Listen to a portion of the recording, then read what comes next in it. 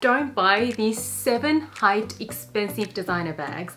Instead, consider buying these amazing alternatives at much more reasonable prices. The first bag on the list is the bag that inspired me to do this video. It is the beautiful Loewe puzzle bag that I once owned, that I recently sold and regretted. Yes, seller's remorse big time. I go into all the details about why I regret selling that bag in a recent video where I discussed the recent luxury items I sold and why. But I realized I was really missing the functionality of that bag. So I don't really need exactly that same bag back in my collection, but I was missing something like that, which started my quest to find a good alternative. So I found 2 amazing alternatives. The first alternative option will come as no surprise to those of you who watch my videos regularly. It is none other than my J.W. Anderson corner bag. This is currently my everyday bag. The biggest reason why I think this is such a great alternative is because this bag was designed by the exact same designer, J.W. Anderson himself, who is the creative director of Loewe. He designed the puzzle bag, and he designed this corner bag, which belongs to his own brand. Not only the 2 bags are designed by the same person, there are a few similarities between the 2. They both have the top handle, the adjustable shoulder strap, that bit of slouchy silhouette giving it a very casual, cool vibe. This corner bag comes in 2 different sizes. This is the smaller out of the 2. There is a larger one. I opted for the smaller one because I am not someone who needs to carry a lot of things with me, and I like the look of the smaller one better. I actually really like the size of this one because the biggest issue I had with the Loewe puzzle bag, mine was in the size small. Even though it's called a size small, it was a little boxy on me. Because of the rectangular shape, it did stick out of my body a lot, whereas this one here has a more sort of tapered profile that I feel it sits on my body a lot better. I also love this oversized metal link feature, which is apparently a signature for J.W. Anderson. Makes this bag really unique looking. The leather is relatively on the smooth side. I'll have to use it a little more to report on the wear and tear, but so far it's been great. The only concern that some of you mentioned in my unboxing video is that the opening seems a little small. I agree. I think this is a little better on the larger size, but personally it doesn't bother me because I know exactly what I'm bringing. I don't have to yank the bag open to actually look at it to see what I'm grabbing. Even in my bigger bags with bigger openings, what I usually do is I just stick my hand in there. I know what I'm feeling for and I grab the thing in question. So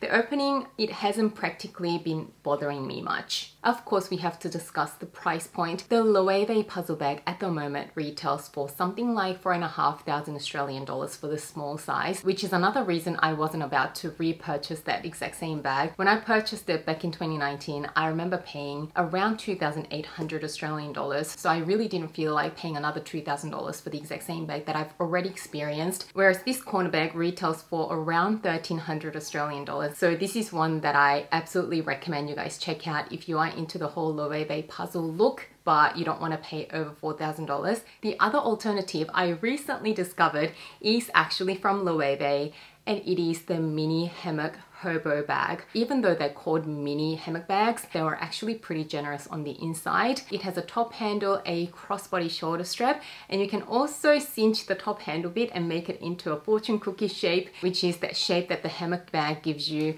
when you fold the bag, which is why this belongs to the hammock family. The reason why I think this is a great alternative to the puzzle bag is because 1, it's from the same brand, so you're gonna get the same top-notch quality leather. 2, the price point. It was like half the price of the puzzle bag in the small size. So this retails for 2,450 Australian dollars currently, which I think is a really reasonable price for something so beautifully made. The opening, unlike the J.W. Anderson corner bag, was actually even bigger than the base of the bag. I personally am so interested in that bag. If I knew of the existence of that bag at the time I decided on the J.W. Anderson bag, I honestly can't imagine which one I would have picked. I really like them equally as much. Speaking of smart alternative options for the hyped, expensive designer items, I also no longer see a huge value in spending crazy amounts of money on designer fine jewelry. I do have a modest collection of designer fine jewelry and I do love them to bits, but some of these pieces I feel like don't really warrant the price point that they're charging just because they have a big brand name like Cartier or Van Cleef. I mean, as you can see, I am wearing a love ring and the Justin Clue bracelet. I do love some iconic iconic pieces by some of these designer brands. But when it comes to everyday fine jewelry that you can just leave on, forget about, that will last you through the years, these days my most worn great value for money fine jewelry pieces are actually the ones that I'm wearing at the moment. My earrings and the necklaces, these are all from Ideal. They are the pieces that I wear every single day. They are so carefree because they are made of solid 14 karat gold and lab grown diamond. They are so stylish and timeless. The quality is amazing. You can just see how shiny these chains are. I love a good shiny chain, which is one of the things that I actually love about Cartier and Van Cleef necklaces. Now let me tell you,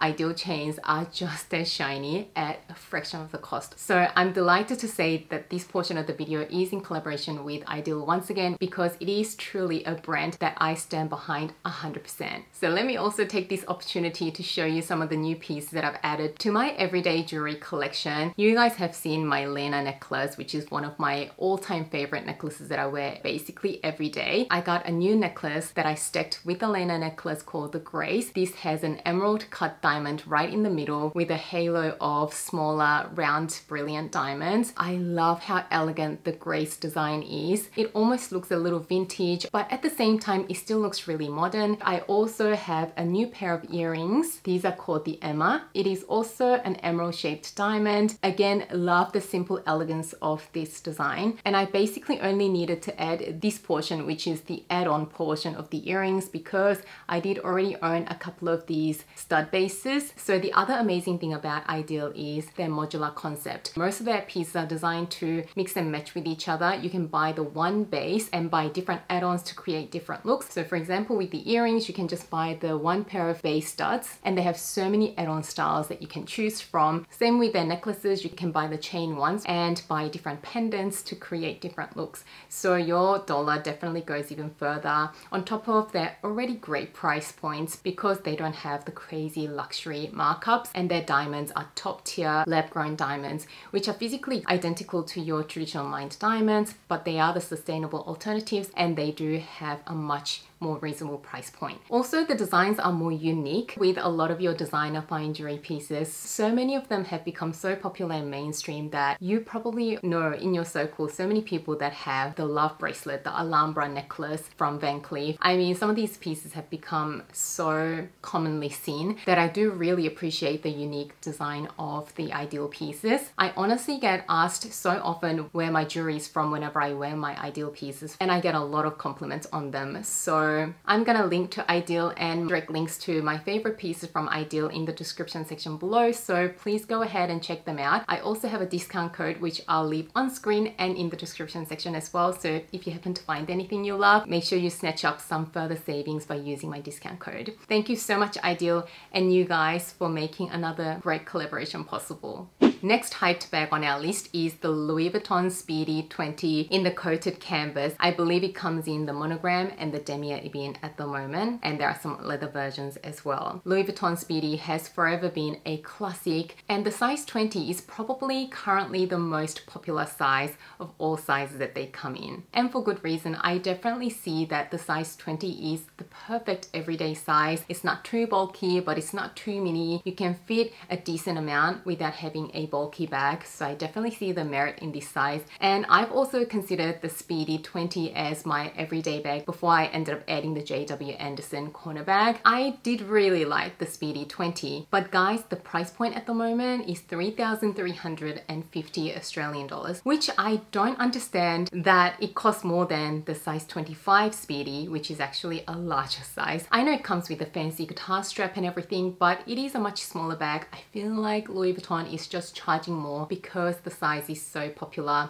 For me personally, in Australian dollars, when a bag tips over the $3,000 mark, I have to absolutely really be sure about it. But anyway, so I decided against the Speedy 20, even though I could see all of the merits. So I also considered a couple of different options that were really similar bags to the Speedy, and my favorite alternatives were the Celine mini Boston bag and the Gucci Ophidia mini Boston bag. Both of these bags have that exact same silhouette as the Speedy. The sizes are pretty comparable. I believe that the Celine Boston bag bag is a little taller, but they're pretty similar sizes. They do have pretty similar looks when you wear them. But what I like about these two options is that they're just not as commonly seen, especially the Celine Triomphe. The Gucci GG logo, I feel like it's a bit more recognizable, but I feel like even that is not as overly done as the Louis Vuitton monogram. With the Celine Triomphe monogram, I definitely feel like it's pretty subtle.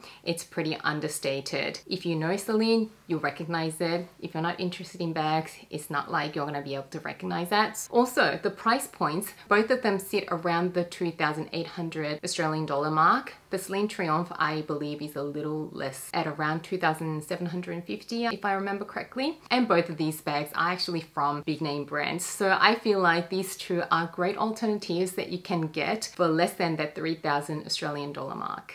Next one is the Hermes Mini Kelly. This is probably one of the most coveted and wanted designer mini bags of today, but I feel like recently it has become a little bit too overhyped. You know, with Hermes Kellys and Birkins, the whole saga about you can't just walk into the store and ask for one of these bags, so you do need to build a relationship with a sales associate. We all know what that means. It means that we do have to build a purchase history. There is that Hermes lawsuit at the moment where two people from California, I believe, are suing Hermes for link selling. I mean, no comment there. But I just have to say, at least in my city here in Sydney, it has become so difficult to get one of these mini Kelly. There was once upon a time that I really wanted another mini Kelly in a lighter neutral, since my one is in the black with gold hardware. It could be a little harsh against some summer outfits. So for a while, I really wanted, say, a gold or a more cream color mini Kelly. But you know, my love for it has dwindled a little. I'm just not willing to put in that much effort to get a mini Kelly. Then I realized there are a ton of great alternatives, and one of these alternatives I am seriously loving and considering because I think the quality is there, the aesthetics is there, and what I'm talking about is the La Large Beaumont Maya Mignon bag. I believe this brand is based in the UK. The quality is top notch. Their gold hardware is actually plated with real gold,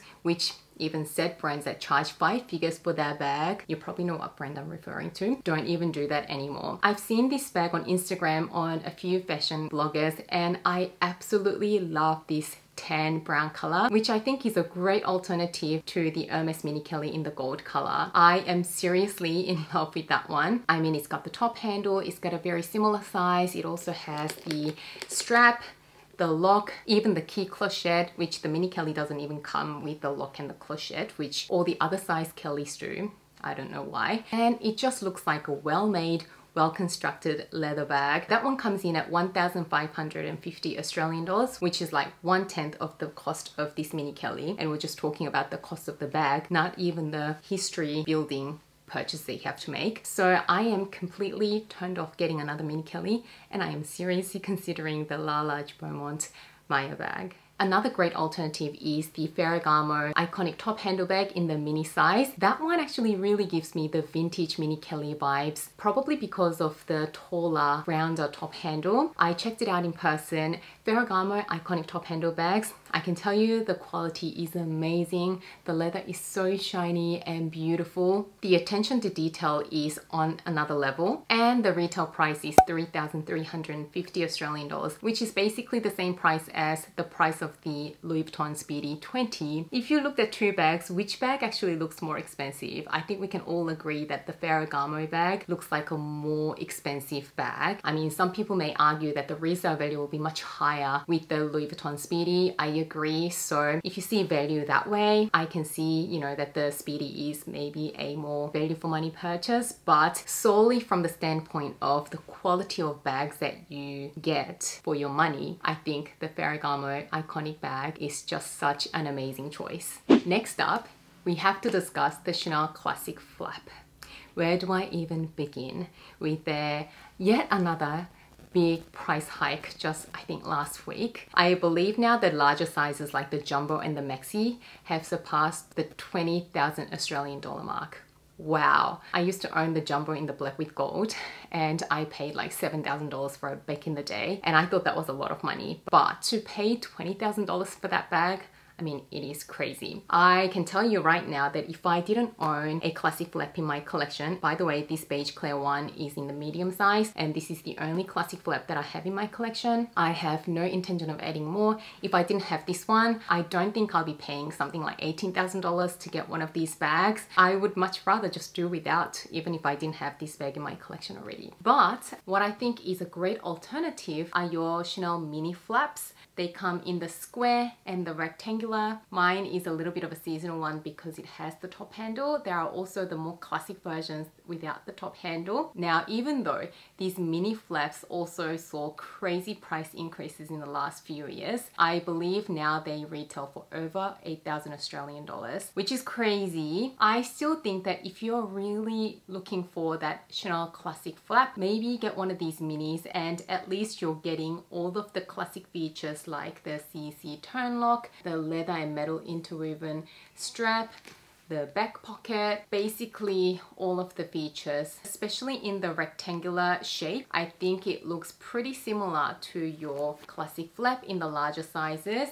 It is, of course, a bit smaller, but it has the same shape. Mine's a bit different because it has the top handle, but if you go for the ones without the top handle, they look pretty similar to the classic flap. The capacity isn't that much less than the capacity of the small or medium flaps because these classic flaps have 2 flaps, so double flap, whereas the minis only have the 1 flap. So you can actually fit more than you think in these.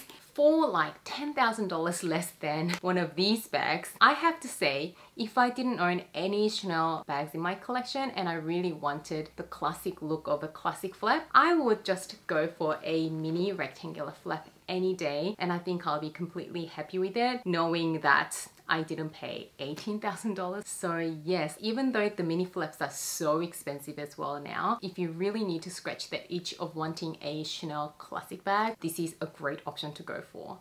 Next up is the Hermes Mini Evelyn bag. Now, this is probably the most affordable bag from Hermes, but still, this one has seen a huge price increase too. When I bought it 3 years ago, I paid something like $2,700 for it, Australian, and the current retail is over 3,400 Australian dollars. I think it is still a reasonable price for an Hermes handbag, but it is not the most versatile bag if you ask me. It is an exclusively casual crossbody bag. There's no top handle. I mean, you could probably attach a handle, but I don't think that this bag will look that great with a top handle. It's just got the non-adjustable fabric crossbody strap, and it is basically an unlined bag with one simple compartment inside. And apparently that is not the front of the bag. Everyone wears it this way because of that pretty perforated edge, but this is actually the front of the bag. You can actually see it from the stud closure. So if you're just looking for a bag that looks like this with great quality that you can just wear casually and you're not really after the whole Hermes bag thing, then I think a great alternative to this is the Longchamp Forlone bag. I don't know if that's the right way of pronouncing it, probably butchering it, but it looks really similar to the Evelyn bag. It comes in a variety of beautiful colors. I saw a couple of really nice neutral colors. It also comes with the added bonus of a top zipper closure, so it is a much more secure closure than just that thin snap closure that the Evelyn has. And Longchamp is definitely a well-respected brand, and they offer some really amazing prices for a still luxury brand. And this Forlone bag comes in at 660 Australian dollars, and when I checked it out in person, honestly, if I was just looking for a bag with this kind of a silhouette, I would not bother with the Hermes version of it. I mean, I love this one because I have it in my collection, but I think the biggest reason why I really wanted to add this one back then was because I couldn't believe that I could purchase an Hermes bag for like 2,000 something Australian dollars. I thought I can't pass up on it because it is such a great price point for an Hermes bag. But now that the price isn't so amazing, I don't know if I would purchase this again. If I need a bag that has this sort of a shape and functionality, I'll just simply go for an alternative like the Longchamp version. Staying with another Hermes bag,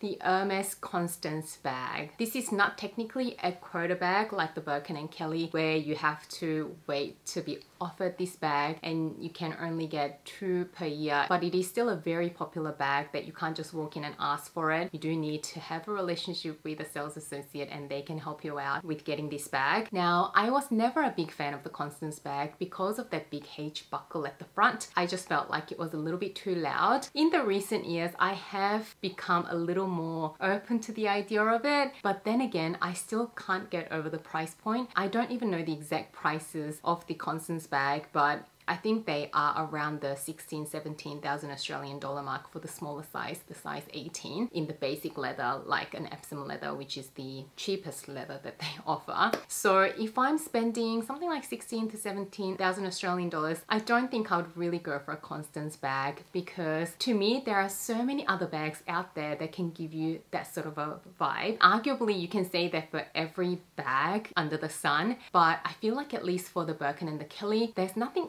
quite like it. Whereas with the Constance, I feel like the shape and the vibe is a lot more generic. It is a much simpler looking bag in my opinion. So I have 2 alternatives that I really love more than the Constance bag, especially the price point. But even if the price point wasn't a factor, I actually like the design and the aesthetics of these bags better. First one is the Celine Triomphe bag in the teen size. It just looks like Parisian chic in a bag. It has a very similar shape to the Constance bag, where it's just a simple flat bag. It has a shoulder strap which is adjustable, and it is that sort of square boxy style bag. I don't really need to even explain any further. I feel like the shape and the silhouette are quite similar, but I do prefer the Celine one because there's just something that looks a bit more cool and modern about this Triomphe bag, and I love the Triomphe logo a lot more over the H logo because I feel like the Triomphe logo is again a little more subtle. It's not as recognizable. So this bag is one that I am currently highly obsessed with. Another great option that I've been obsessed with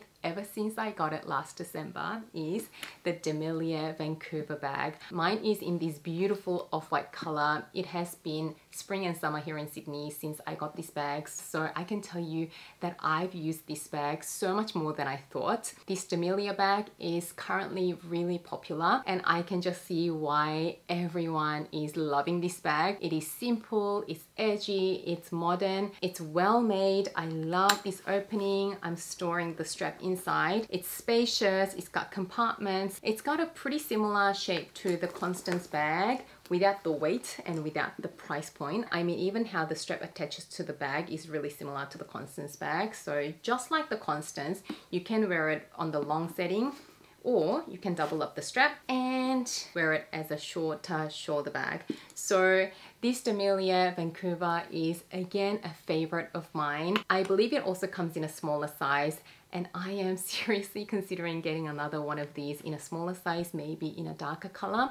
So at the moment, what I'm thinking is, should I get the Celine Triomphe bag because I've wanted it for a while on and off, or should I just opt for a Demilia Vancouver bag in the same black and gold combination but in the smaller size? I'm really thinking about it. What I love about the Demilia bag is also the price point. This bag is between like 600 to 700 Australian dollars depending on the size and the finish. It comes in like different finishes like pebbled leather and suede as well, but for the most part the price point is so great. When you just look at this bag, maybe the quality is not as nice, but for the price point, the quality is definitely there. You're definitely getting your value for money in this bag. Next up is the Dior book tote with the strap.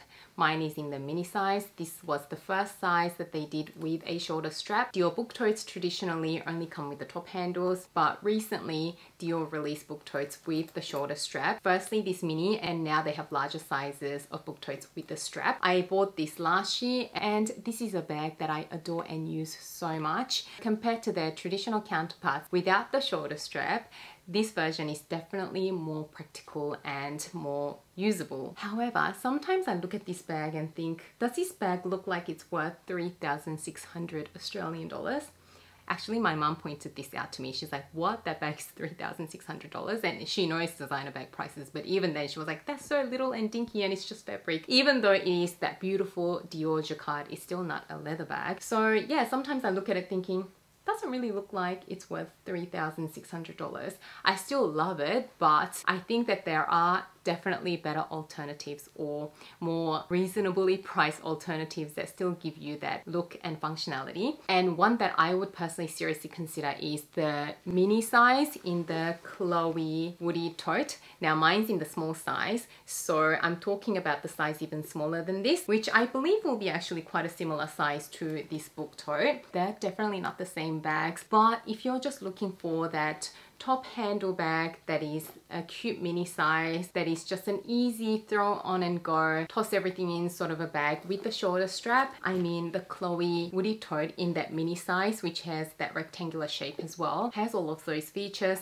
and it is still a pretty classic designer bag. I mean, Chloe bags are known to be, I guess, trendy, and we always worry about how timeless they're going to be and all of that.